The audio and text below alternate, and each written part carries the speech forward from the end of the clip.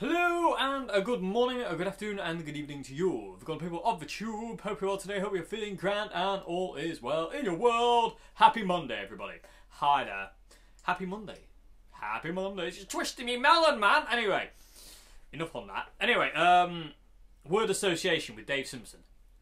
Anyway, today's video, as yet at this point in time, is untitled. It will have a title when it comes out, but I don't know what to call it at this point in time. So, for this point in time, I'm going to call it Get Out of Jail Free Licks.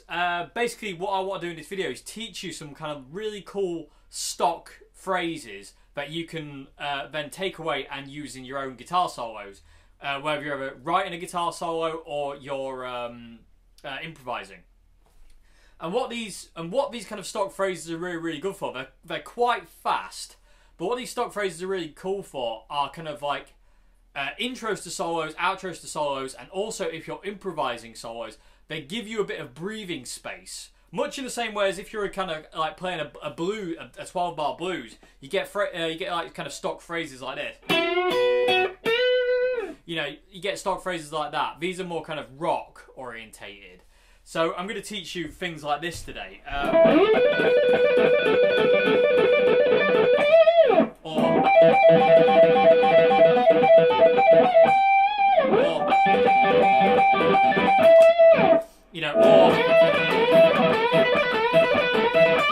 You know, stuff like that. So basically, licks like that I'm going to teach you today. They're really kind of cool stock rock phrases. Stock rock phrases, but they're really cool to work from, and they also sound really cool, you know, during any kind of solo. And they're really good for if you're improvising a solo to kind of like help you buy time or create a sense of urgency. You know, depending on how you kind of like want to make the solo feel. If you want the solo to be really frantic from the get-go and everything's just really, you know, in your face, then, you know, start a solo with this. You know, it creates that sense of urgency. And it's also really good for if you're improvising a solo, it can, if something distracts you or something throws you off, they're quite a good thing to go to get you, until you get yourself back on track. So for instance, like if you're doing like a guitar solo in a pub and, you know, everybody's loving it or hating it depending on how, you know, the crowd are, you know, and then a squirrel walks in with a shotgun, you know, and it throws you straight off where you are. You're like, you're like, there's a squirrel coming, and you just be like, yeah, you can go to that to kind of to get yourself back on track while he gets taken out by the Badger security guards. Anyway, but yeah, you know, hopefully you know what I mean. So like these little kind of like, they're called trills. And basically what these trills can do, like I say, is create a sense of urgency or just kind of give you a bit of breathing space. Much in the same way like, you know, stock blues licks like that can buy you time, so to say, to get back into what you're doing. Because distractions can occur all over the place. You know, certain things can happen. You know, it's very common in a live situation for things to kind of distract you, especially if you're playing like a pub or something like that. So these kind of stock phrases will be really cool for that. So without further ado, the first one I'm going to show you is this one, which is really awesome. And these little trills took me years to figure out. No one I knew how to do them, and the first time I saw them was Slash on a Use Your Illusions VHS video. Like they were on tour in Japan in '92, and that was the first time I'd seen anybody do these kind of really fast trills, and I was like, what is that? And then I subsequently saw John Frusciante doing it, and James Dean Bradfield from Manic Street Preachers doing it, and Jimi Hendrix doing it, and Eric Clapton, and Mike McCready of Pearl Jam, and all these guitarists. So it took me a long time to figure it out. So hopefully this video, if you are trying to figure out these kind of things, will help you along the way. You know, a lot quicker than it took me to figure it out, because it took me about a couple of years, maybe about 1.5 to 2 years, give or take, just to kind of understand how it worked. So without further ado, let's get to the first one, and then I'll show you all sorts of little different stock phrases, and you can take them away and mess around with them and just, you know, go wherever you want with them, really. So I'm move the camera in, and let's get on with it. Okay, so first one I'm going to show you today, first trill of the day, is this one. Okay, so it's very simple. It sounds a lot more complex, and it sounds like there's more going on than it actually is. It's only 3 notes. So, and technically I would say you want to play it with your first, your middle, and your ring finger. I would kind of keep your little finger out of the equation for this point in time. But if you find it easier to go like that, then do it like that. But I can't do that. I find my little finger kind of gets a bit muddled up there. So I use these 3 fingers. But again, do what's comfortable for you. Don't necessarily say the way I'm doing it is gospel. It's just the way I do it. It doesn't mean it's going to be perfect for you, so to say. Okay, so what we're doing here is we're playing the 12th fret B. And that's the only time we're actually going to hit the string. The rest of the notes are all going to be basically by us hammering our fingers down. So we're only going to play this note with a plectrum, so like that. And then this is basically, that's out the equation. So what we do is we play the 12th fret B string, then we hammer on to the 15th fret B string, and then we pull off 15th fret B string back to the 12th fret B string, and then we go up to the 14th fret, sorry, on the G string. So if I do it with 2 fingers, it's like this. So play this note, hammer on, pull off, and then hammer on again onto that note.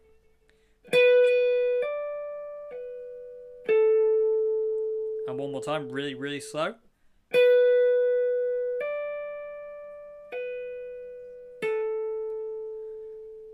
You can actually play the 14th fret on the G string. You can go if you want, but it's up to you. It really doesn't matter if you play it or you don't play it, because the force of your finger going down will be enough to make the note sound. And basically, once you've got that, it's just a case of speeding it up gradually. Don't rush it. Just take it nice and easy, and just go. Oh, hang on, I'm playing the note.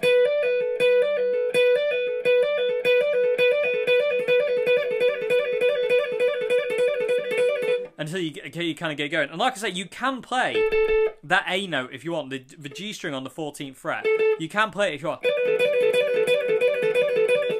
Or you don't have to.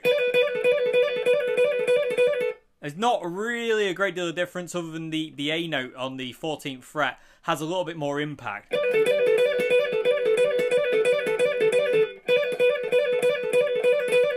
But I say, if you're using distortion, it's very, it's kind of negligible, really. It doesn't really matter, so to say. Okay, so that's the first one. It's I can guarantee you've heard that like a million times in one song or another. Like I say, Slash uses it a lot. So many rock guitarists use that lick a lot. They really do. So it's a really cool one to kind of start solos with. Why Go by Pearl Jam. The guitar solo in that starts with that exact trill. But what actually Marty does, he bends up the A note first. But it's a very, very slight thing. It doesn't really matter. Okay, so that's the first trill. And like I say, it's just... And you can play it if you want. That A note if you want. You don't have to. And it's really important to be able to obviously play it in time to the song. So if you're kind of like going like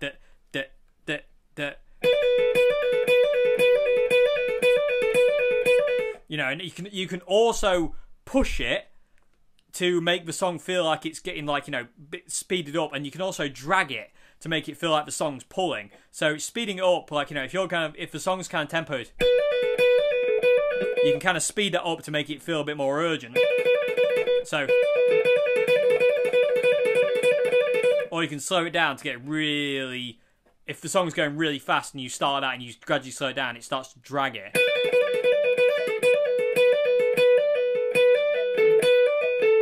So it's a really versatile little lick to use. It's really, really cool.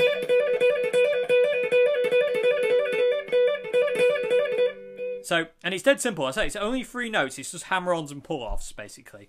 And I say you can, if you want, play that note. You don't have to.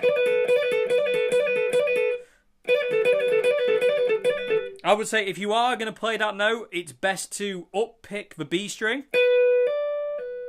and then down pick on the G string. Hopefully you kind of see my my right hand of what's going on there. Okay, so that's trill 1. Okay, trill 2 is going to be kind of basically an expansion on this. But basically what we're going to do, we're going to change this 14th fret to the 15th fret. And you hear people like Gary Moore using this one. And, well, again, a million zillion guitarists use this one. But it gives it a different sound. So instead of this one, you get this. You know, because you're using this flat 5. Using the blue note. And it sounds really strange, but really, really cool. And it's exactly the same principle. So we're hammering, we're playing the 12th fret B string, hammering onto the 15th fret B string, pull off, and then but instead of resolving to finishing on the 14th fret G string, we're now finishing on the 15th fret G string. And you can actually go between the two.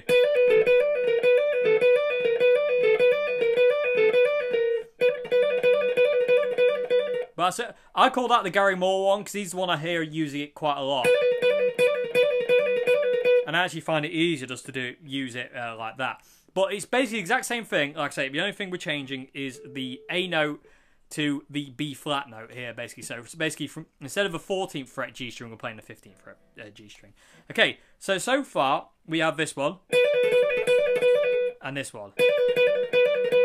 Okay, so the next one is a little bit more involved, and it kind of incorporates a string bend. It's this one. The next one we're going to learn is this. And this is a little bit more involved in, like, this is really cool. You can hear it. You can hear this like in Dave Gilmour's extended solo for "Comfortably Numb," and a million other kind of guitarists use this as well. So what we're doing to start this lick, we're not starting on the B string anymore. We're starting up with a bend. So 14th fret on the G, like that, and then we go down to the 12th fret on the high E. So like that. So bending up the 14th fret on the G string, and then we're reaching down basically. Actually, it's best to actually bar the B and the high E strings with your first finger. So, like if you're going to kind of like play like a chord, if you will, so to say. So that's what we're going for. So the first note is. So we're going from there to the high E string 12th fret,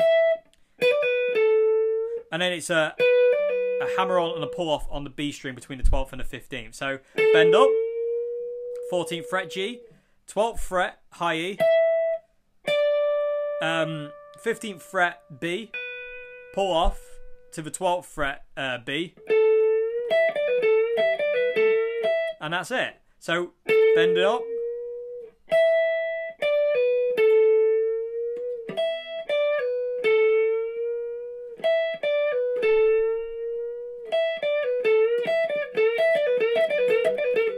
Yeah, I can't do it fast enough with with two fingers. They just can't hack it, man. But yeah, so that's the next one. So and this is a really cool one. And what I would recommend here is pick down on the G string bend, then pick up on the high E, and then down again on the B string, and then down again. Say if you can, hopefully you can see my right hand. You'll be able to see.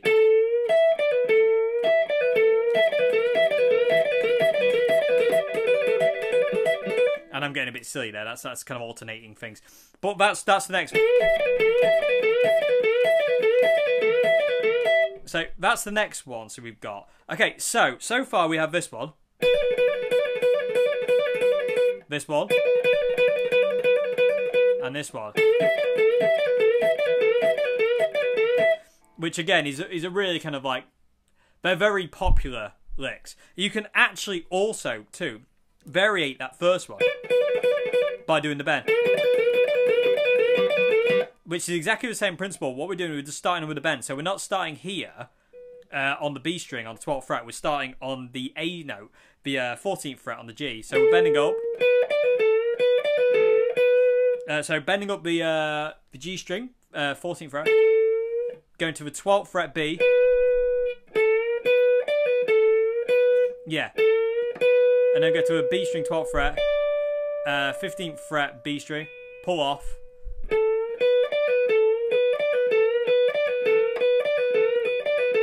It's actually a lot harder to explain than it looks.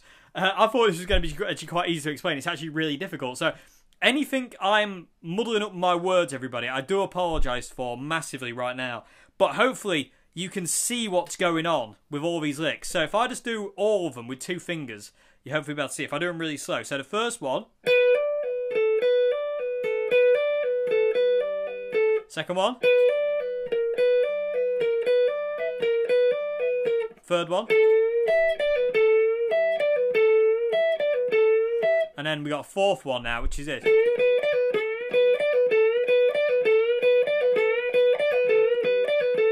And you can always resolve every single one of these with an amazing bend on the 15th fret. If you bend up the 15th fret on the B string, a tone, it resolves all these licks. It sounds really cool. So if you're... Or...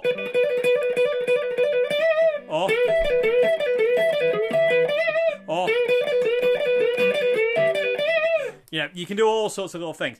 Okay, so that's those first 4, and that's mainly using the G and the B strings. I want to move down now to the B and the E, the high E now, and show you this one. And again, same principle as before with this one.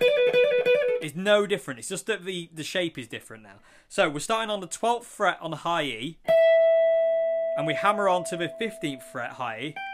Pull off 15th fret high E back to the 12th fret high E, and then we finish up on the 15th fret on the B.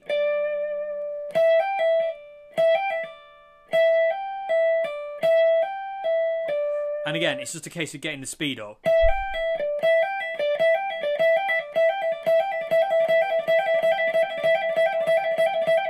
So, you know, then you get that one, which again, you've probably heard a million times. They're so awesome. These trills are amazing. I love them to bits. I love the sound of them. I love what they add to a piece of music. Like I said, they can add so much to it, like so much franticness, so much anger and aggression. But at the same time, they can be really kind of somber depending on where they are and how they're used. It's really, really cool. Okay, so this one is really, really cool. And again, you can do the same thing again. You can just play the note the high E on its own, or you can play this 15th fret on the B as well. Like that, if you want. I tend to flip between the two. It just depends on the kind of like, you know, whatever happens at that moment, so to say. But I don't kind of like rely on one or the other. I just kind of use both, however I feel. Okay, so far we have.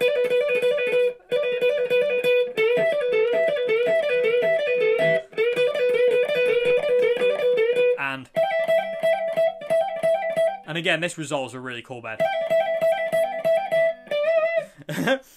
So that's another one we can use.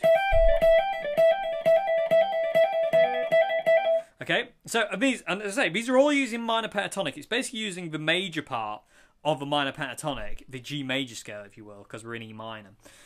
Okay, so yeah, another one we can use. This one's very easy, and this is really, really cool. This one's a lot easier than the other ones. This one isn't as fiddly.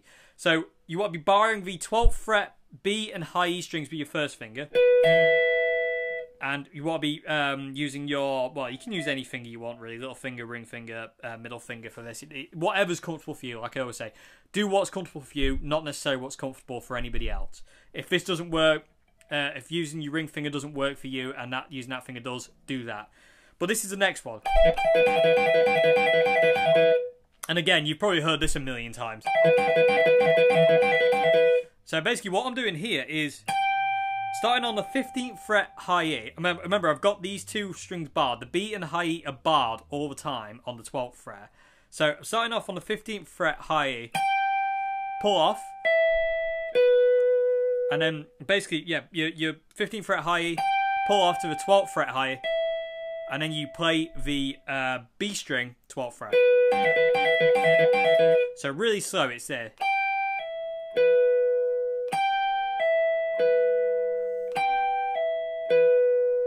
and I say really fast. If you move it to A minor, it's the end of the Stairway to Heaven solo. You know, it's that trill, so to say. So that's the other one. Okay, so we've got another one there now on high E. So we've got this one on a high E, high E and B string, sorry, and this one. Okay, so so far we have.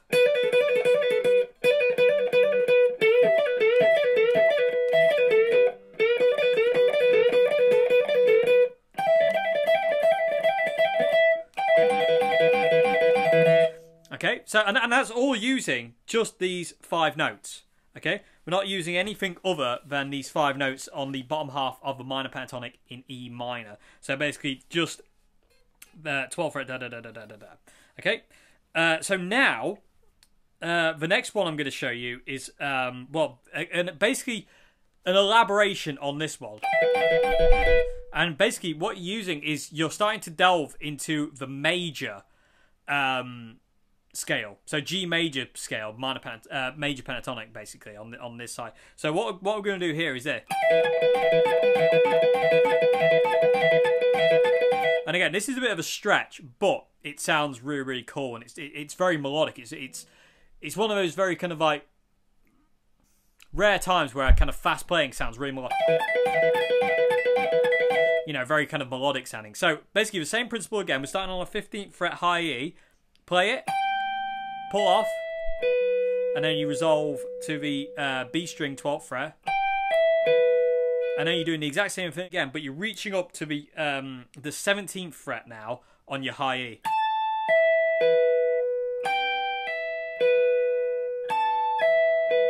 I don't think I can do that with 2 fingers.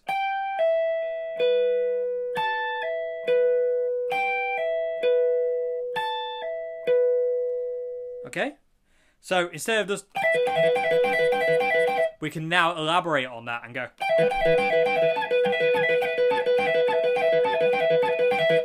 Okay, so, and I say this is why this is all called kind of get out of jail free, because all these things have real cool applications inside kind of like blues, rock, reggae, funk, you name it. You know, metal, anything.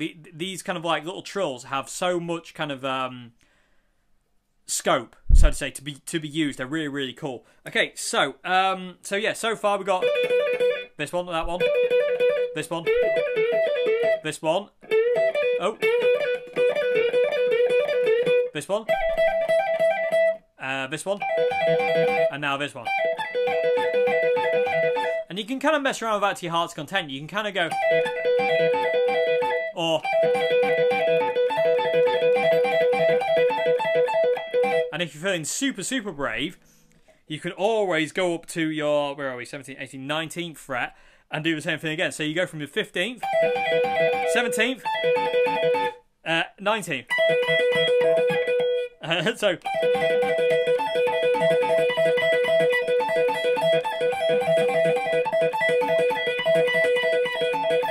and 20th. But it starts to hurt. Okay.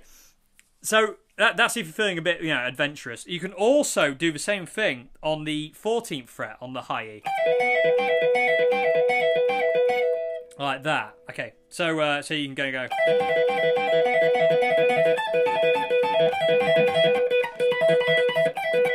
Oh. Hang on a minute.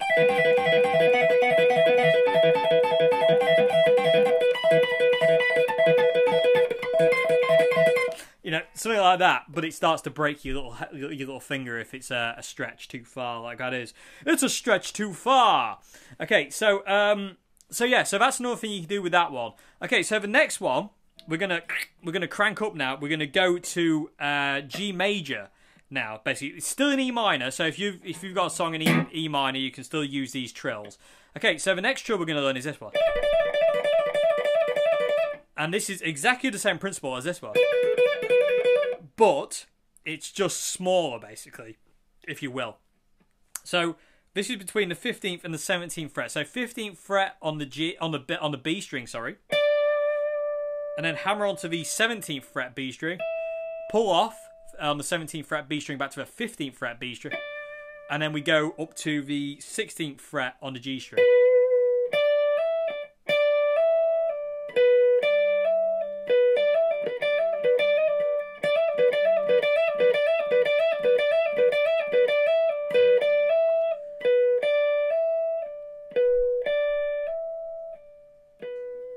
Okay, so again, just kind of getting that speed up on it is kind of really important, but eventually you can... And again, you same thing, you can kind of like pick the notes, or you can just hit them once and just let the power of your finger hammer on and make the note. And hopefully you can kind of get ideas of what I'm doing with my right hand, just because you see what I'm doing. Okay, so that's the next one we've got. Okay, so the next one, again, is just an elaboration on this, which is it. And this is ridiculously melodic. It's a lovely sounding little trill there. So what we're doing, we're starting out on the 15th fret high E, and then we go to the 17th fret B, pull off to the 15th fret B, and then we finish up on the 16th fret G.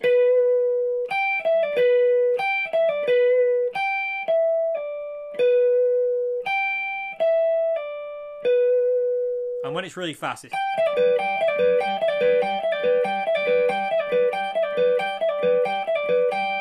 So just instead of just... It's... And you kind of want to be playing the E, B, and G strings there. You kind of can't rely on you just hammering on with this hand there. You want to be kind of up picking the B, up picking the high E, and then down picking the B,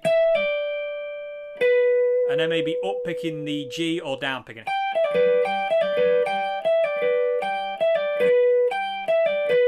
Or down picking it, depending on how you feel. I go up, down, down. Or you can go up, down, up. But, again, find what works for you and stick to it like glue, because that's what will eventually make you play that the best it'll be, so to say. Okay, so that's the next one we've got. So we've got... And now we've got... Which is gorgeous, I love that one. Okay, so the next one, I call this the slash trill, because I haven't actually heard anybody else do this one but Slash. I think this is kind of maybe one of his own little inventions. I haven't actually heard anybody else do this one. And this is quite weird. This is quite a hard one to do and get to sound right, because it's a bit muddy. It's this. It's exactly the same, but it's just faster. And what you're doing, it's really weird, because what you're doing is up picking the high E and the B string. So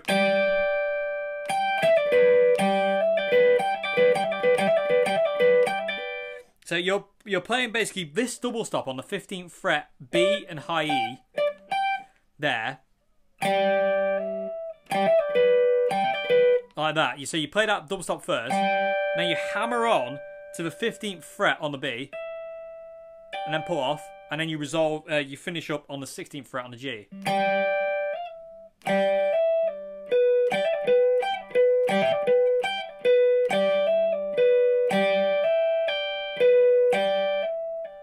Na na na na, like that.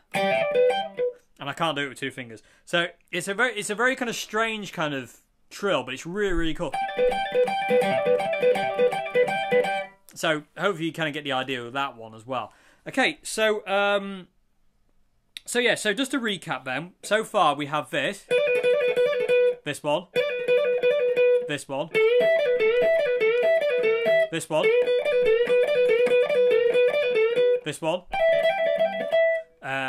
this one, and the really adventurous one, this one, this one, and okay. So that's basically it for 2- and 3-fingered trills that I want to teach today. I think there's a million there to be kind of getting on with and using, getting them incorporating into your own kind of playing, so to say. And like I say, they're really, really cool. They add a lot of tension and release, and they also add a lot of kind of like intensity and you know, if things like that. Things like that add a lot of melodic value to solos. And also, they're really good to kind of like, you know, if you're improvising a solo and you get lost, you can always have them there in the back of your mind as a stock phrase, much in the same way as you've got kind of, you know, those blues licks like that. Just there to call on whenever you need it, so to say. So it's like they're like safety blankets, basically, which is why they call, you know, I like to call them get out of jail free trills and licks, if you will. Because they really are. They really help you out when you're kind of like, you know, not lost, but you can kind of like, you know, struggle a little bit sometimes. I mean, and they're nice little things to kind of get you back onto the straight and narrow, so to say. Okay, so and out of the woods and away from the wolves. Anyway, I've lost my mind. Okay, so the last thing I want to talk about today is single string trills. And basically, these are like Kirk Hammett trills, and these ones are things like this.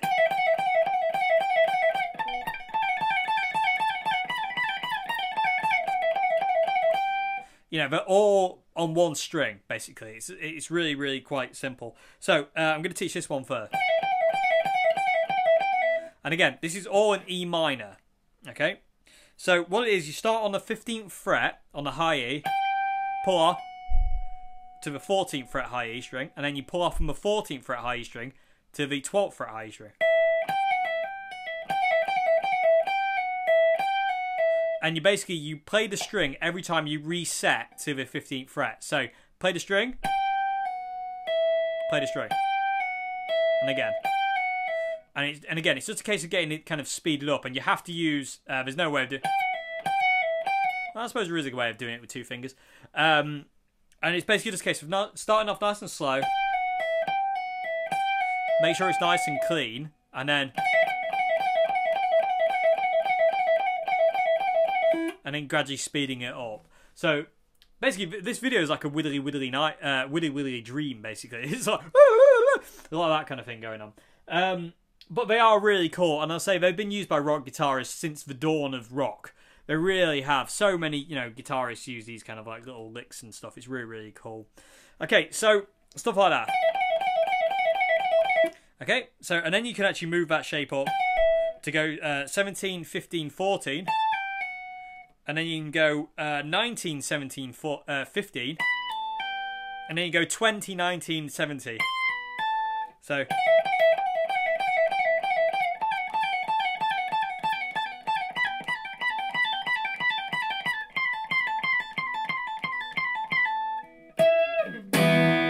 Okay, so I call them that they remind me of Kirk Hammett because you can hear them loads in Kirk Hammett's playing.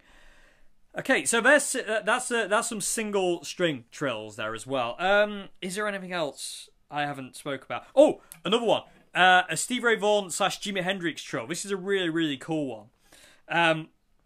You start on the 15th fret high E string, pull off to a 12th fret high E string, and then open string. So, and you get that. So that's another really, really cool little trill. I'm basically going through like the little library in my head of all these trills. I think I've covered them all. So just to recap.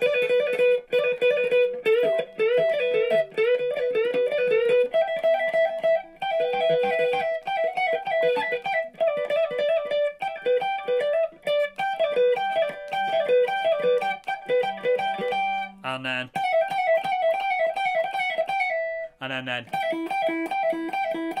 And you can actually move that one up as well. So you can go from a 15 and 12 to the 17th and 14th. And then you go from the 19th to the 15th. And then you go from the 20th to the 17th.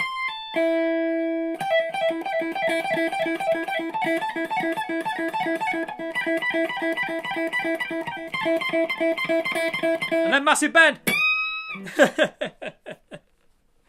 Okay, so I think that's enough widdly widdly diddly diddly today, as Ned Flanders would probably say. So basically all these little phrases I've taught you today are really kind of cool stock rock phrases, blues phrases, reggae, funk,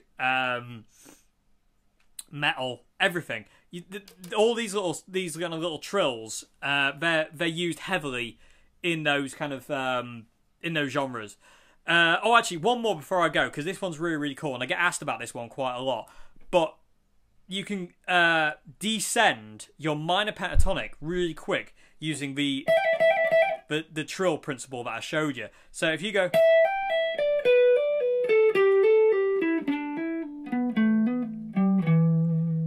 I hope you can kind of see what's going on there. So it's that principle of playing a note, hammering on, pulling off, and then resolving to the next string above. So starting on the high E string, 12th fret.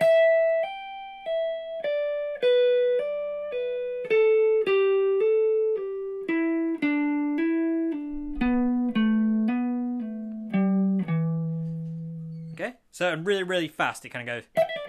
You kind of...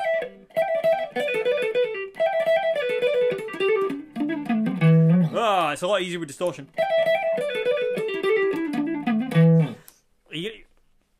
Really slow, it sounds better.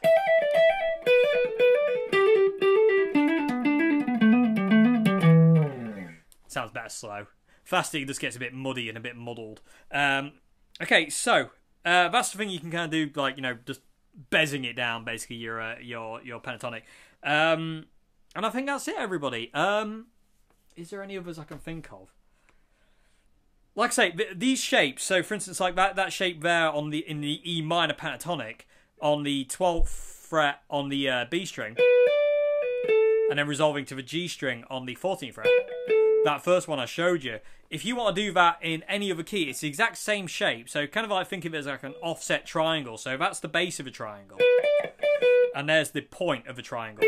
So it's kind of like that, so to say, if that makes any sense. You know, you can kind of see the shape with my finger. If I just put my fingers there, you can kind of see the shape.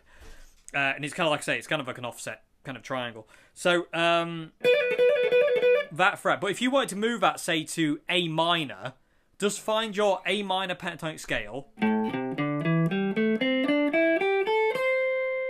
Go to your and basically just kind of copy it. Go, okay, so my E minor pentatonic is here. My A minor is here. And I know it's on the B and the G strings, so it's here. Oh, that's not comfortable with my thumb behind. You know what I mean? So that's E minor. That's A minor. That's B minor. C sharp minor. G major, G minor. A minor down here. F sharp minor. Hopefully you get the idea. I'm waffling now, everybody. I do apologise for that waffle there. It's not bird's eye either. It's not a very good waffle. Okay, so hopefully you can kind of get the idea there of how to kind of like transpose. And once you know how to transpose this lick, all the other licks should be on your under your fingers. So, like say, if you're going from E minor to B minor, so you're doing, you go, well, this song's in B minor, but I want that lick. You just find your B minor pentatonic, find those notes that are on your G and your B strings, and there you are. And then you've got your other one, and your other one, and your other one, and then you got your one on your high E and your B string. Then the other one, high E and B. And then you can come up here for your major. You know, and so on and so forth. But you know, I don't want to explain too much. You know, there's a lot to be kind of going on there and messing around with. And I say just incorporating these little trills and messing around with them and getting them into your own playing and using them in your own way. Because there's so many different ways you can play them. You can play them fast, you can play them slow, you can play them kind of melodically, you can play them, you know, with a lot of intensity, you can play them with a lot of kind of like restraint. You can do so much with these licks. They're really, really cool. It's the mark of a really good stock phrase when you can play the same thing a million different ways. Like, you know, well, not a million different ways, but you know what I mean. So, like, you know, you can really lean on it and really kind of get...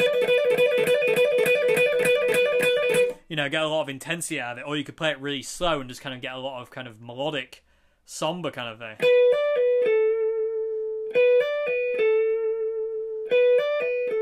You know what I mean? And then you can kind of like speed up and slow down.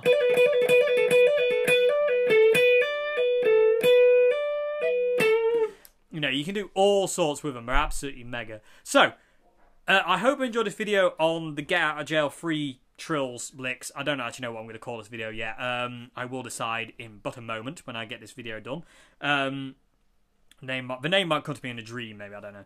But yeah, I do hope you've enjoyed this video. I hope some of these licks are kind of useful to you. And I say every rock guitarist under the sun has played these at some point. And they're really, really kind of like, you know, need to know kind of licks. Yeah, they really are kind of like, you know, I would say they're really, really kind of important as far as kind of like, you know, stock phrases, kind of trills and stuff like that need to go. Okay, so I really hope you enjoyed the video, everyone. I really hope it's been informative. I hope it hasn't been too annoying with the diddly diddly diddly noise. But yeah, I do hope you can have, like, you know, take some of these away and just put a backing track on them and play around and experiment with them. And just see where they take you, really. So, yeah, hope you enjoyed this video, and I will see you again for Q&A Wednesday. And, yeah, have a great one. Goodbye now. Have a great morning, afternoon, and good evening.